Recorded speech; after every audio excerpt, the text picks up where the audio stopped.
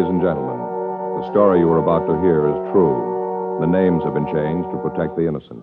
Fatima Cigarettes, king size, extra mild and soothing, brings you Dragnet on both radio and television.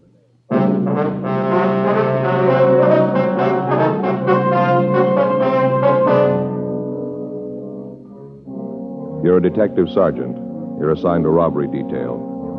An elderly man has been beaten and robbed of a fortune in unset diamonds. The thief has made good his escape. Your job, find him. Friends, the name Fatima has always stood for quality. Fatimas are distinctive, with a truly different flavor and aroma. And in king-size Fatima, you get an extra mild and soothing smoke, plus the added protection of Fatima quality. Remember, in Fatima, the difference is quality. Because of its quality, its extra mildness, its better flavor and aroma, Fatima continues to grow in favor among king-size cigarette smokers everywhere. Switch to Fatima yourself today. Ask your dealer for Fatima in the bright, sunny yellow pack. King-size Fatima. The difference is quality.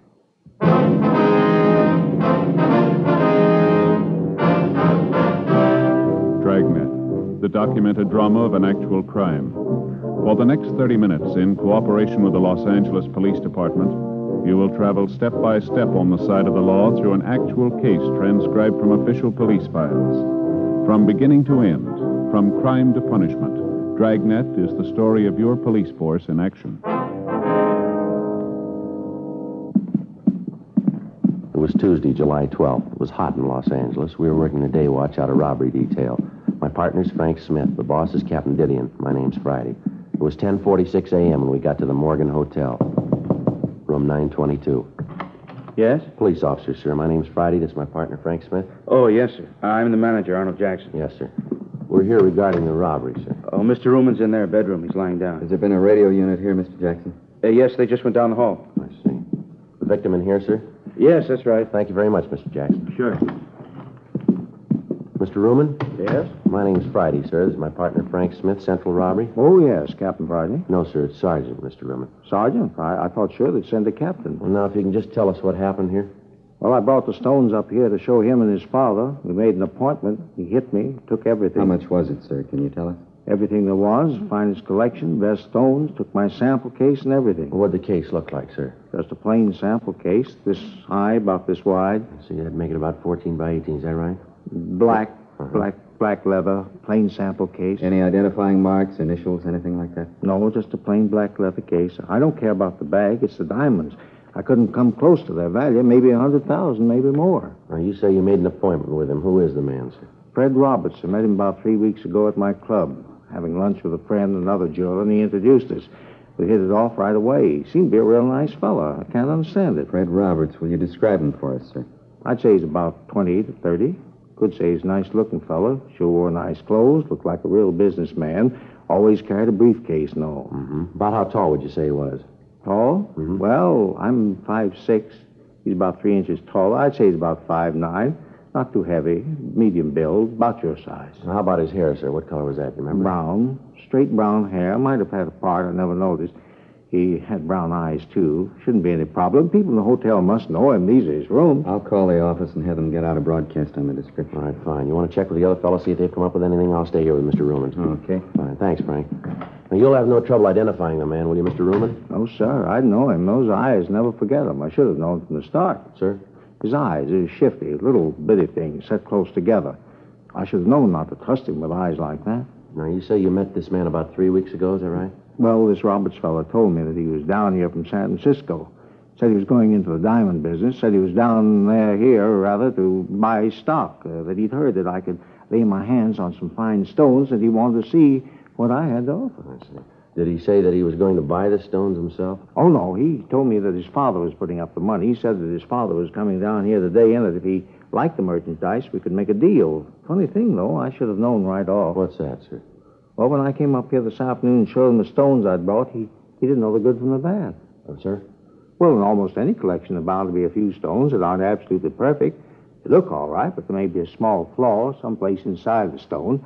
Naturally, their value isn't the highest. I see, and this Roberts didn't know the difference. No, but I should have known anyway. Those eyes, the meanest eyes I ever saw, and so close together. Well, was there anything unusual that you might have noticed about Roberts? Anything about his speech, his manner, anything at all that might help us identify him? No, just like I told you. Seemed nice enough. Well, did he give you any indication that there might be something wrong? Not at all. Of course, I wondered about his not knowing much about diamonds, but I figured that if he was willing to pay what I wanted, I didn't have to concern myself with what he's going to do with the stones. Well, Mr. Ruman, I wonder if we could start from the beginning. Exactly what happened here. He knocked me out. No, sir. I mean, what led up to his hitting you? Oh, I'm sorry. Well, as I said, he told me to bring the stones up here for his father to see. I did, and then we waited for the father to show up. We were over there by the window looking at the stones. Mm-hmm. They look better in sunlight. Yes, sir. Well, when we finished, he said something about his father never being on time. I turned to look out the window. That's when he hit me, right here on the back of my head. Can you see it? Yes, sir, I can. Is it bleeding? Don't lie to me. I'm not afraid. Can you see any blood there? No, sir. There's right quite there? a bump on the back there. You sure? Yes, sir. You tell me the truth. Yes, sir. There's no blood. Joe, Yeah, Frank. see you a minute? Sure. Excuse me a minute, Mr. Ruman. Sure, that's all right. Yeah, Frank. Called the office. They put out the description. Area's being covered. Leighton Prince been called? Yeah. How's Ruman getting along? Well, he's got quite an egg in his head, but he seems to be okay. Mm-hmm. Manager says he's called a house doctor. Should be here right away. Sergeant? Yes, sir.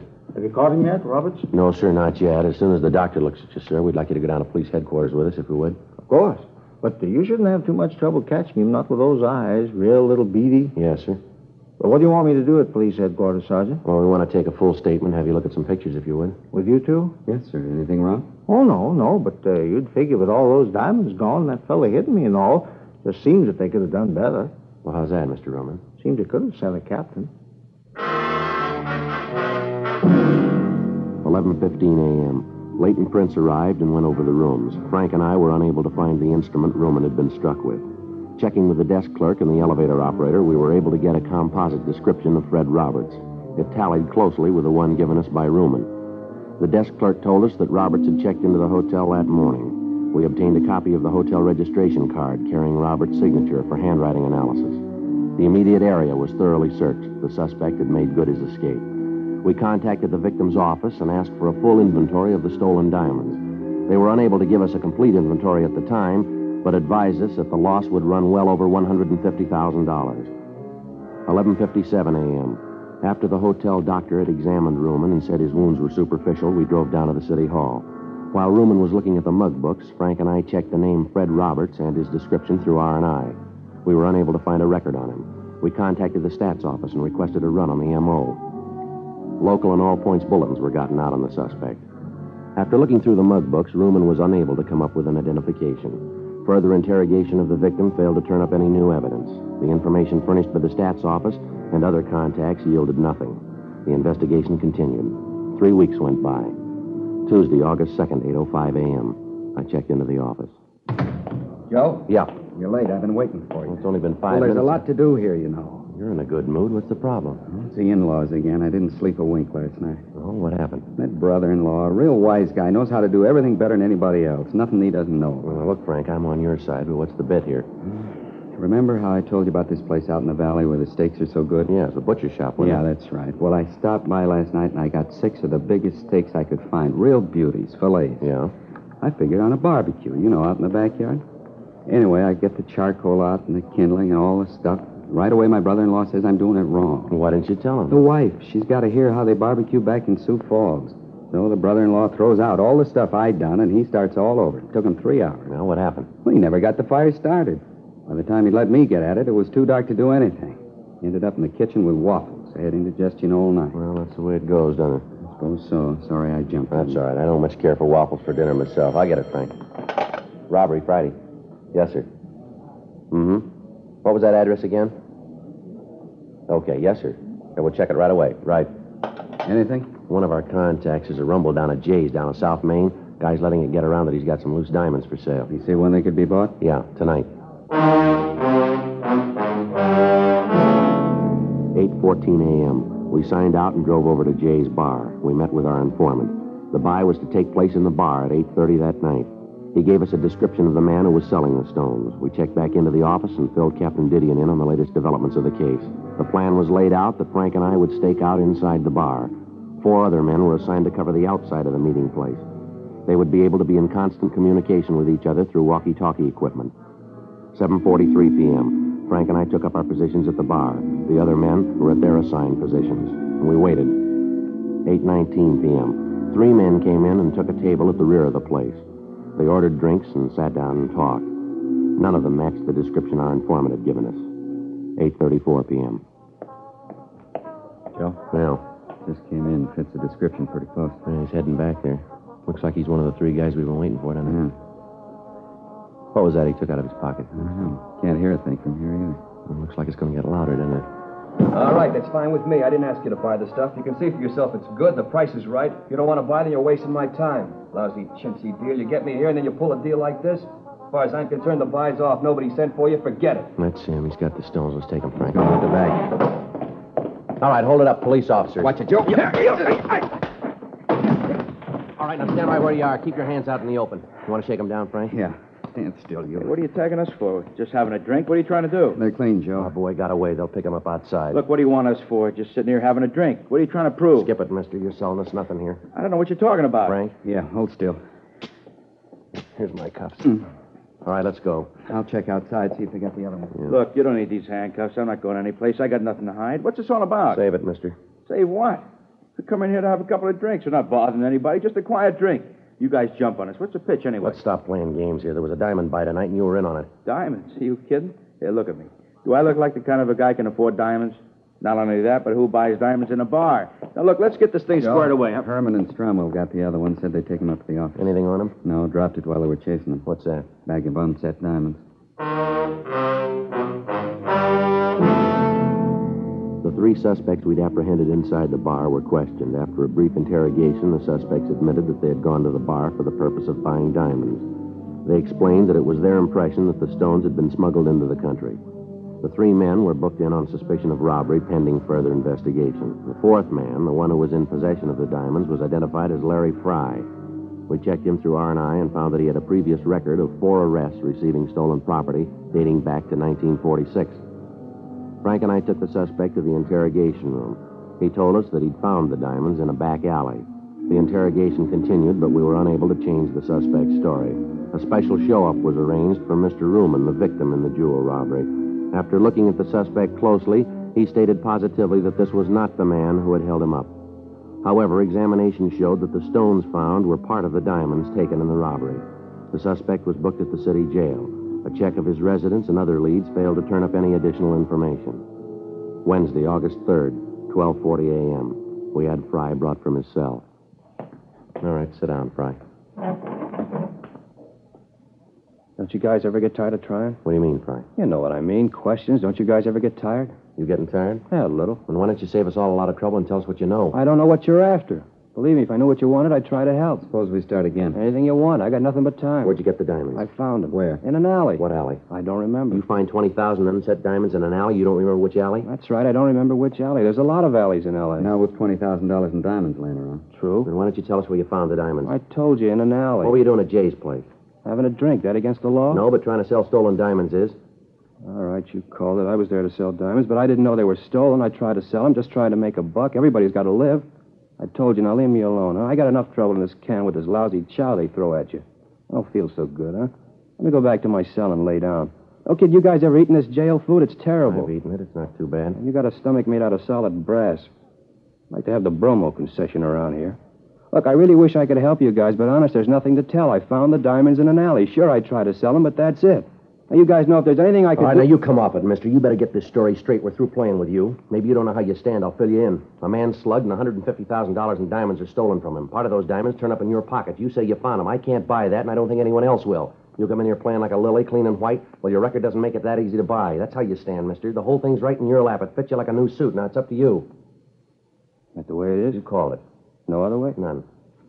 Yeah. Well, if I could only get some decent food under my belt and a little fresh air, Yeah. I might be able to give you guys the answers.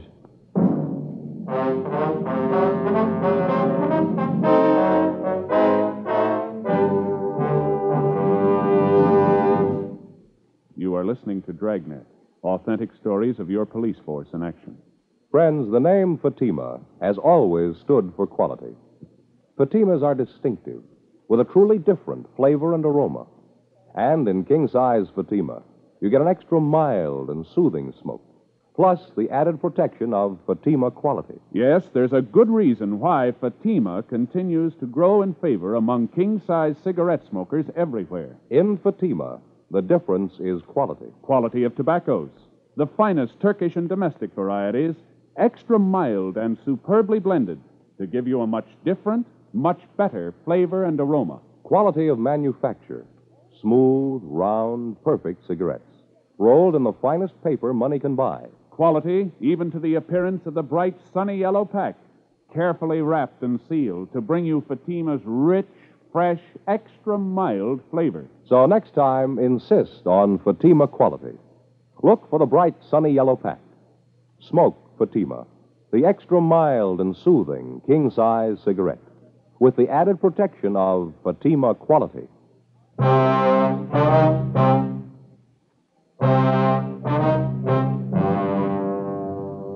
We continued to interrogate Fry.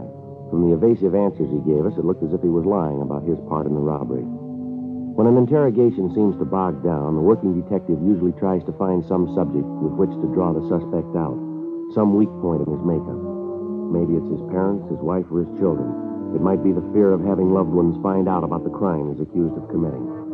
In Fry's case, questions about his family failed to produce any results. We tried other subjects, religion, baseball, golf, fishing. None of them seemed to bring him out of his shell. Occasionally, during the interrogation, he'd refer to the jail food, comparing it to the other food he'd eaten. As the questioning went on, we found that Fry considered himself a gourmet, talking about the dishes that he'd eaten at various restaurants. We tried to lead the questioning around to the diamond theft, but he constantly brought the conversation back to food. Fry had presented us with a possible wedge, and we decided to use it. We signed him out of the city jail and drove him down to Phillips' restaurant for dinner. When the waiter brought the menu, Fry didn't read it. He ordered soup, salad, and 2 French dip sandwiches. As he ate, we tried to get him to talk, but he refused, saying that he wanted to finish his dinner first. Frank and I each had a sandwich and some coffee. Fry continued to eat. He ordered 2 more sandwiches. Finally, he pushed his chair back and said that he'd had enough. Now for some dessert, huh? Dessert? Yeah, a meal's not complete without dessert. Figure I'll have some apple pie a la mode and some coffee. How is the coffee here? It's good. Now, how about the information? You know, Friday, that's why you can eat that jail food. You don't take care of your stomach. You got to learn to relax after a meal. Relax, you'll live longer. Well, what was that song and dance you gave us about telling us all about it? Just a gimmick to get a free meal? I told you, take it easy. I'll give you the story after dessert. All right, Frank. Yeah. Get the pie and coffee. Now, the waiter seems to be busy. You wanted that a la mode, Fry? That's right, a la mode. No cream in the coffee. Nice place here. They do a good business. They've been here a long time. Best French dip sandwiches I've ever eaten. Nice and lean, aren't they? Yeah, they put out a good meal. Here's your pie and coffee. Thanks. 3 spoons of sugar? That's right. Coffee sure smells good. Hey, it tastes good, too. All right, let's get on to business, Fry. Now, what about the diamonds? Where'd you get them? From a guy named Joe. What's his last name? Never heard it. He gave you the diamonds to sell. You don't know his last name? Yeah, that's right. Where'd you pick up the diamonds? Didn't. Joe came by my house and left them. What's this Joe like? Oh, medium height, about 32, medium weight. How about his coloring? Medium. He's a real ordinary looking fellow. Where'd he say he got the diamonds? And he brought them out from the east with him. Didn't tell me where he got them back there. Think he's done time someplace. Why'd you say that? I just figured it. The way he talks, the way he handles himself. Got the marks. You'd know him if you saw him again? Oh, sure. Think you could point him out to us? Have you got him? No, but if he's done time, there's a mug of him. Figures we got it. Want to look through the mug books? Sure. How did this Joe get in touch with you? Called the house. Told me what time he'd be there. When do you usually call? Most any time. I know what you're figuring, but it won't work. This whole thing's been in the papers. He won't call me now. Too smart for that. He won't show. How about the diamonds? Don't you think he'll be sore about you being picked up? So he saw. He's got no beef. He's still got 130 grand in stones. He's got no worries. Say, how about some more No, coffee? you've had it for tonight, Fry. Let's go. Oh, thanks for the meal. Sure appreciate it. Yeah. That jail food was killing me. You know, a good meal always makes me sleepy. Sure getting late. Hey, let's knock it off for tonight, huh, fellas? I'm bushed. Now, let's look through the mug books, then we can call it a night. Honest, fellas, I'm so tired I can hardly see straight. Feeling like this, I couldn't be sure. All right, Fry, we'll take you back, and we'll see you the first thing in the morning so we can get started. Okay. Say, I was just wondering. Yeah. You think you could work out something for breakfast? 2:30 a.m. After returning the suspect to the city jail, Frank and I went back to the office. We were certain that Fry was in some way implicated in the diamond theft, but we didn't know just how he fit in. Frank and I signed out and went home to get some sleep. 4:45 a.m. I got a call from the business office that a man who identified himself as Joe Ashton had been picked up on a drunk charge. When arrested, he was carrying a black leather case, similar to the one taken in the robbery, containing a large quantity of unset diamonds. The man was belligerent, and other than his name, he refused to tell the arresting officers anything. I called Frank and picked him up on the way into the office. When we arrived at the city hall, the suspect had sobered up considerably, and with a little questioning, he identified himself as a jewelry salesman from Oakland, California. We contacted his employer in Oakland and received an identification on him. Further investigation showed that Ashton was in legal possession of the diamonds. During investigations, false leads are constantly turned up, and although circumstances may tend to discount them, each one has to be thoroughly checked out. 7:45 a.m. Frank and I had breakfast at Johnny Cokin's, and at 8:32 we signed Fry out of the city jail for interrogation. You had breakfast yet, Friday? Yeah, I just finished. Not too bad. How about you, Smith? Yeah. What'd you have? Waffles? Yeah, I sure like some hot waffles. I didn't eat here. Figure you guys might take me out again? What are you trying to prove, Fry? Now, let's go over and look at those mug books, huh? Okay. Hands behind you. Oh, now, look. Behind you. All right, let's go. All right, in the elevator. I'll get it, Frank. Yeah.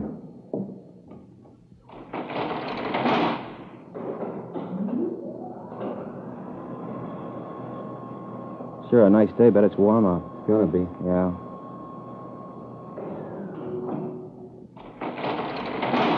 Go ahead.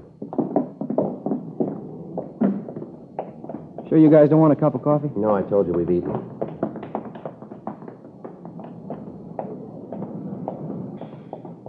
Right in the back, Fry. Sure. Say, sure appreciated that meal last night. That's good. We going to City Hall? Yeah, that's right. That way you keep the mug books? Yeah. Hey, no kidding, Friday. I gotta have some coffee. My stomach's growling. All right, Fry, we'll get you some coffee. You know that whole bit about Joe doesn't ring. I'm afraid we can't buy it. Okay, so it's a phony story, but I'll give you the right one. Where'd you get the diamonds? From a guy out in the valley. Where in the valley? Out at the Astor Studios. At a picture lot? Yeah. Frank, let's head out the freeway. We're going out the valley. Hey, wait a minute. I don't want to see him. He'll blow his top if he finds out I told you. This guy's crazy, a real nut. You better drop me back at the jail. I'll wait. How do we know this isn't another stall? It isn't. You'll see. What's this guy's name, this friend of yours? He's no friend, just a guy I met, had a business deal. What's his name? Calls himself Fred Roberts.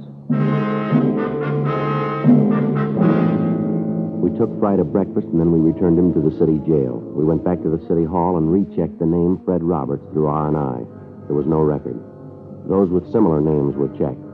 None of them matched the description of the suspect. 11:20 a.m., Frank and I headed for the San Fernando Valley. Astor Studios was one of the older lots in town. It had been years since they'd made a picture of their own. Most of their business now was in renting stage space to television companies. Frank and I checked at the gate, and we were sent up to personnel. The company records on Roberts showed that he'd been at the studio for 4 years in the property department. According to the girl in the personnel office, Roberts was highly regarded by his employers and fellow workers. She told us that we could find him in the prop building on the back lot. Frank and I started back to see him. That must be it back there, the big building with all the windows. Yeah. Sure a lot going on, huh? Yeah, TV's using a lot of movies, I guess. Most of the good stuff's on film, isn't it? Suppose so. About all Elizabeth likes to watch is the wrestling matches with those real old movies. I don't get to see much of the new stuff. If she's not looking at some show that's 20 years old, the kids are watching a puppet show. Well, you need 2 sets then. I've been don't you? thinking about that show. Not that I don't like wrestling, but I'd like to see the ball game once in a while. And those news forum shows. You know, keep up with what's going on in the world. Yeah. Looks like it here, huh?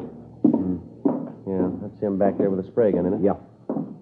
Hey, Mr. Roberts? Mr. Roberts? Yeah? I'd like to talk to you, sir. Just a minute. I got to hit this before it dries. All right, sir.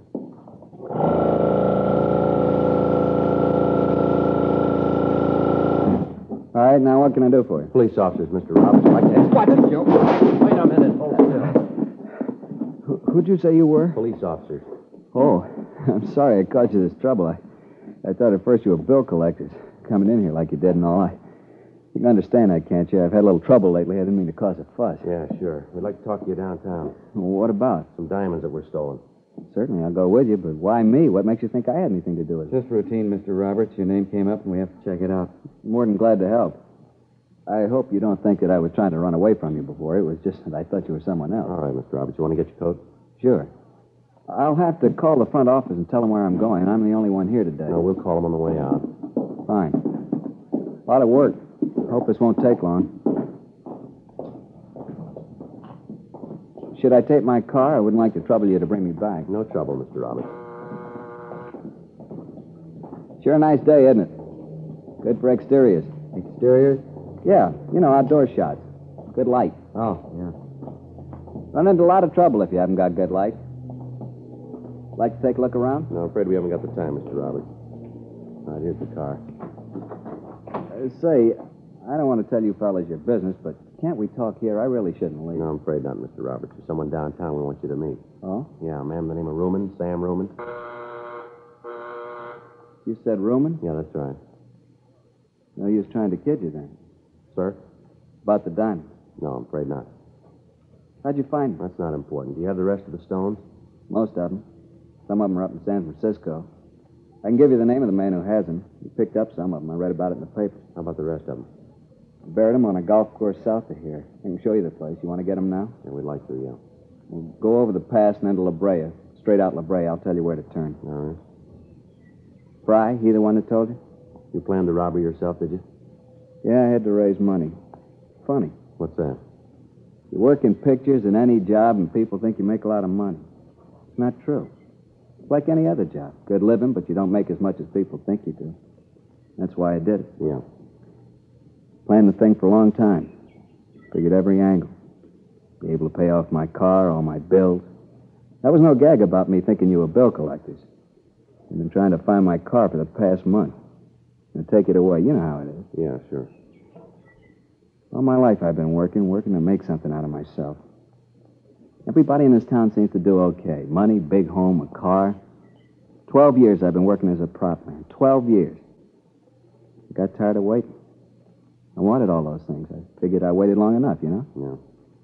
What's wrong with trying to build some kind of a future for yourself? I just wanted a future, that's all. Yeah, well, you got one. The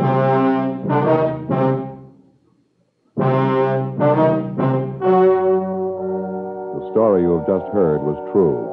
The names were changed to protect the innocent. On November 15th, trial was held in Superior Court, Department 89, City and County of Los Angeles, State of California. In a moment, the results of that trial. Now, here is our star, Jack Webb. Thank you, George Fenneman. Friends, in your hometown as well as mine, more and more king-size cigarette smokers are switching to Fatima because of Fatima quality. Fatimas are distinctive, with a really different flavor and aroma. They give you an extra mild and soothing smoke, plus the added protection of Fatima quality. Get a pack of Fatimas tomorrow. See if you don't agree that in Fatima, the difference is quality. That's king-size Fatima in the bright, sunny yellow pack.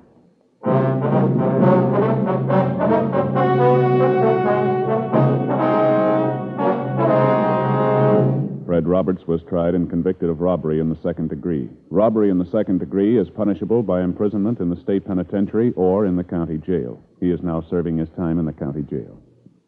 Ladies and gentlemen, at this very moment in Korea, the lives of soldiers wounded in battle today are being saved by transfusions of blood and blood plasma.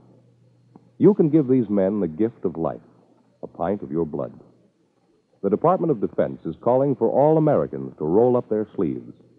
There is no substitute for blood. The need is urgent. The need is now. Call your local Red Cross chapter or blood donor center for an appointment. And please keep it.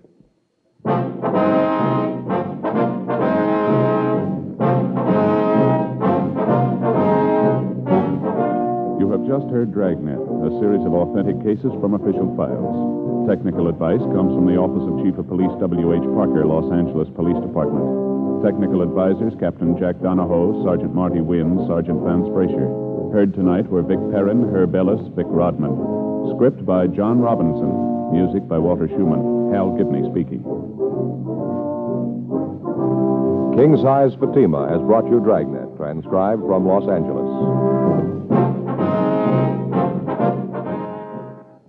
Friday, hear the Mario Lanza Show on NBC.